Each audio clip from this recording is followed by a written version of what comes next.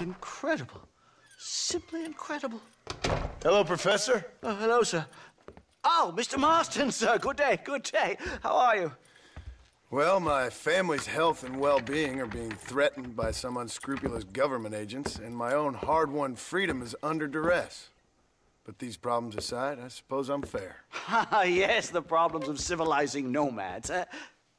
Tell me, sir, are you from Norse stock? Not as far as I know. I was raised in an orphanage. My father was Scottish. Unfortunate. You'd make an interesting case for my theory of natural population characteristics. Really? Well, yes, a white man, obviously, but with a savage spirit. Trust me, sir, I mean savage in the best possible sense. Natural nobility, but also simple, pure. I've been looking at some blood samples through my microscope, and you know what? No. Well, of course you don't. It's a remarkable breakthrough. I've been looking at the blood of both natives and white men of corresponding height, weight, and age, and you know what? Again, no. They're exactly the same. It's remarkable. It completely refutes my last book. But I'll tell you what, sir. This sabbatical in the field may have been somewhat forced upon me by circumstance, but my scholarship has benefited enormously. Would you like to partake of a syringe of cocaine? I've quite enough for two. Not right this minute, no. Oh, it's a remarkable drug. It entirely restores the ego. It takes one back to a primal state. It helps my thinking enormously. Nastas, come on. Come in, sir. Would you like to take off your slippers? Or skin a rabbit? I know we cannot see the stars, but still my heart is pure, and we meet as equals. These savages must be spoken to simply in metaphors. No, sir. I grew up on a reservation and attended school. Oh, lovely. But I can show you what you want to see. I know where the group of bandits you seek are hiding. Both of you. Vanderlyn has attracted a following of young men on the reservation. They are turning to bad things. The savage heart cannot be conventionally civilized. I was right all along. Where's Dutch Vanderlyn based? In the hills, in Cochene. Let's go. I know a way there that is not guarded. Marvelous. It's simply marvelous.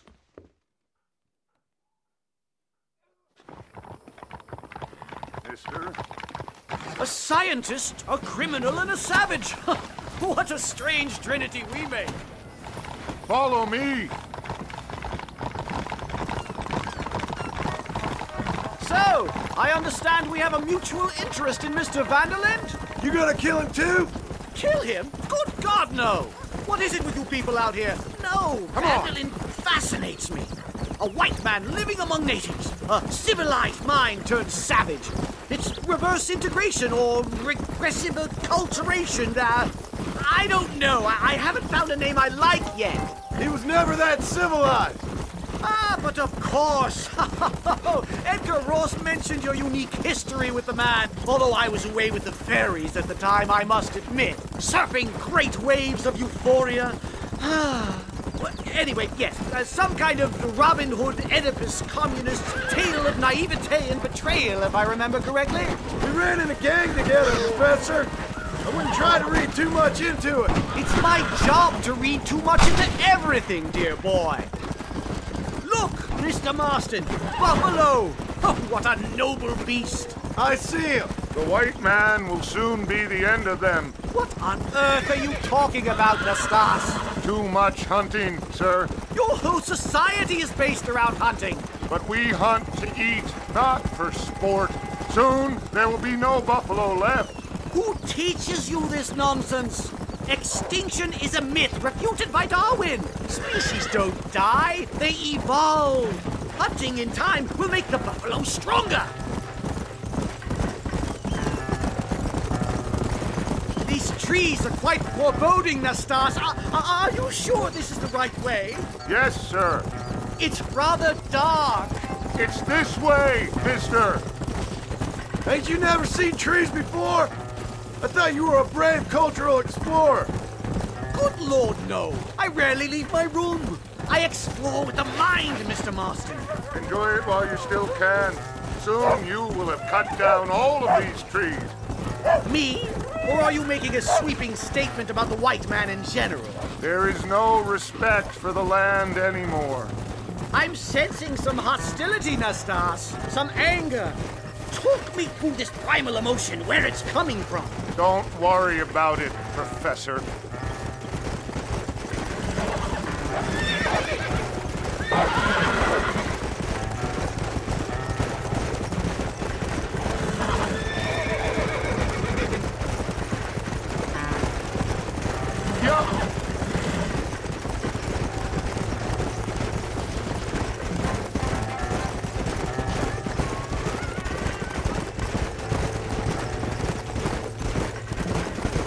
There's the cliffs. We'll leave the horses here and climb the rest of the way.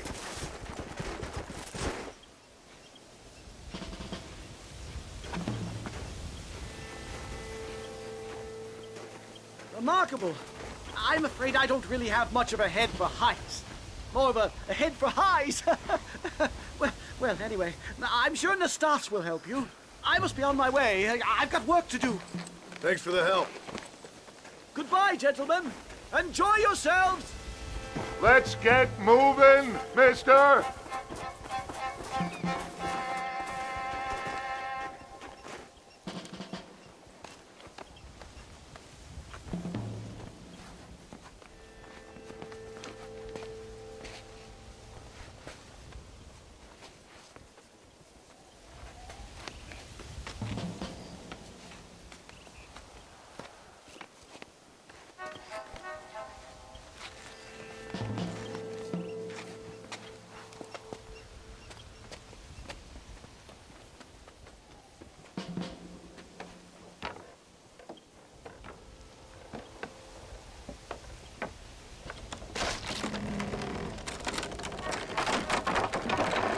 Damn!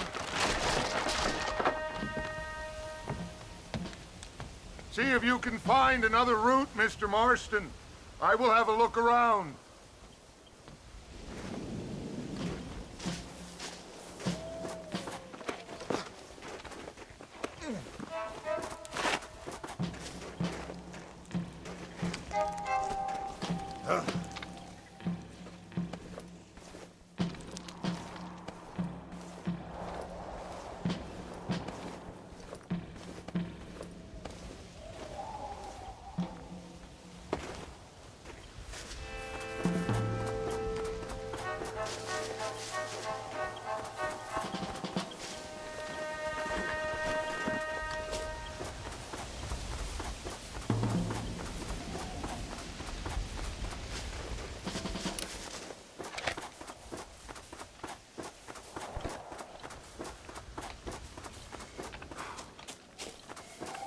There's a cave over here.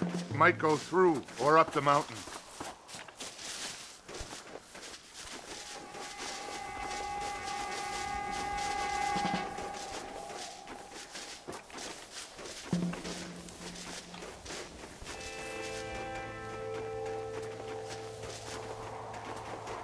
Good. This should save us some time.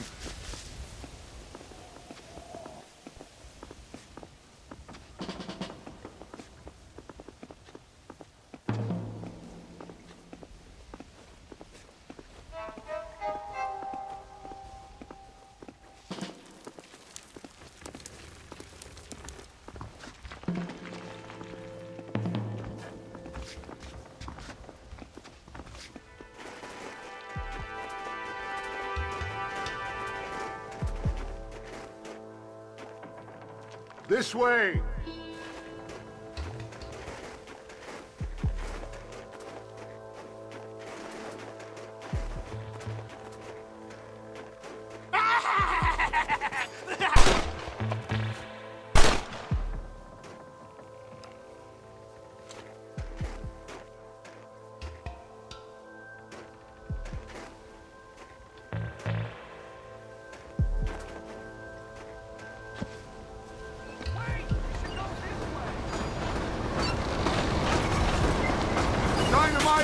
Get out of here!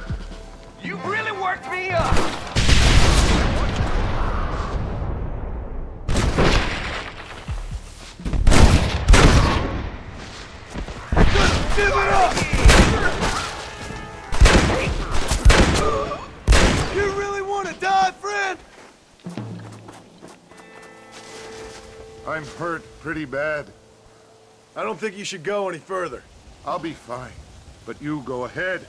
I don't want to slow you down. Are you sure you're all right? Just need to take it slow. Go on. I'll catch up, or see you on the way down. Don't worry about me. Go look for Vanderlyn. Good luck.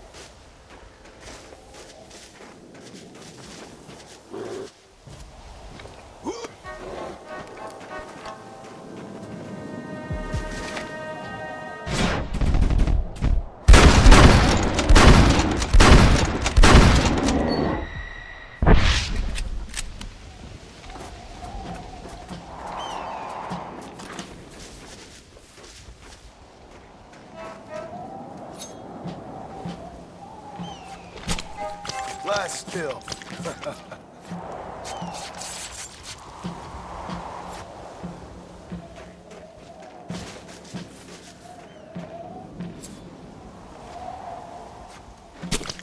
Oh, Lord. This is nasty.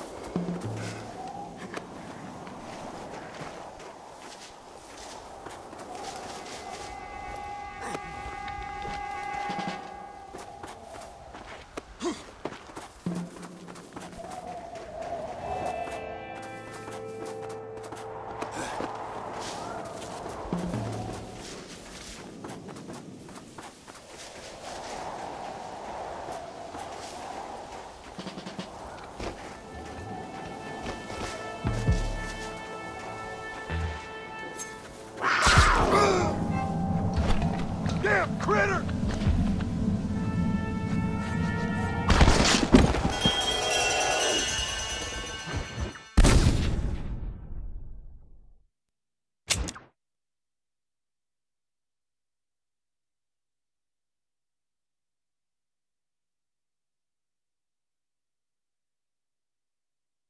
Don't worry about me. Go look for Vanderlyn.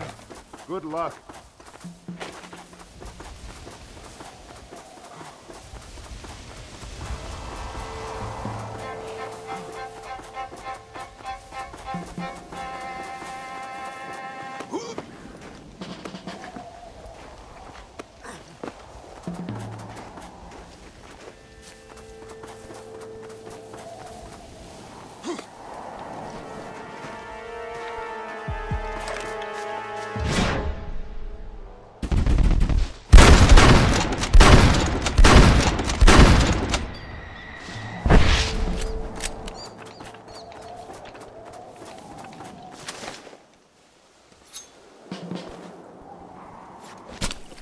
You stink.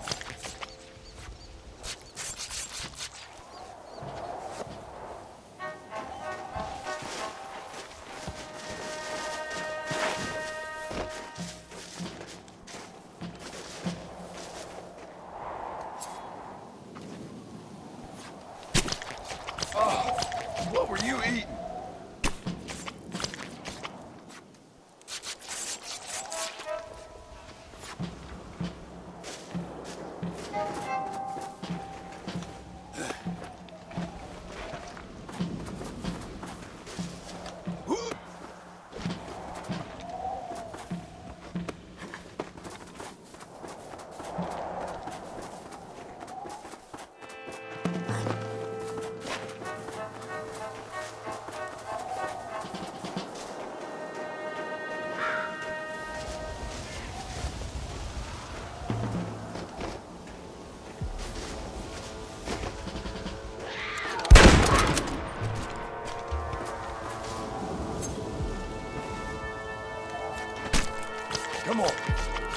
this over with.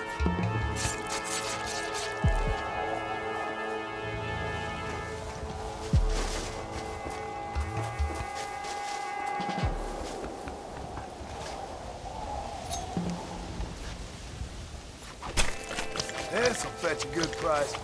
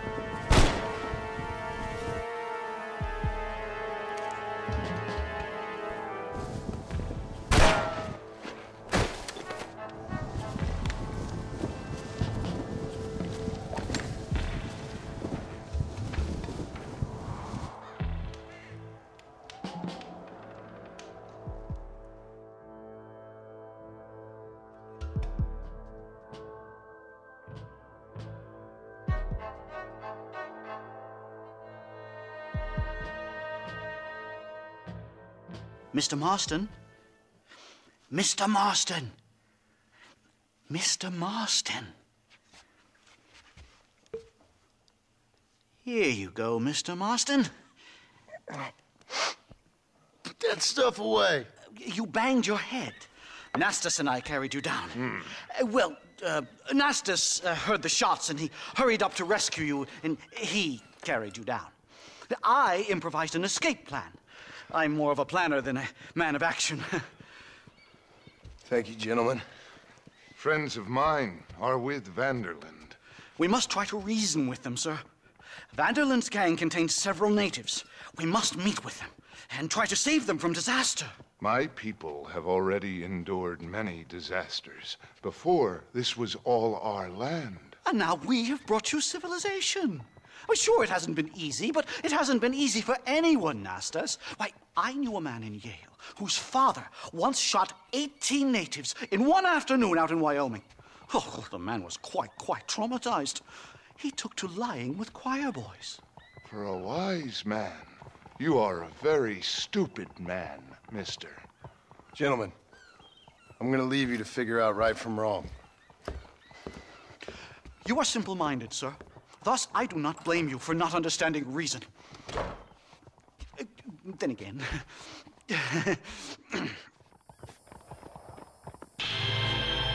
Sorry, mister. Beg your pardon, sir.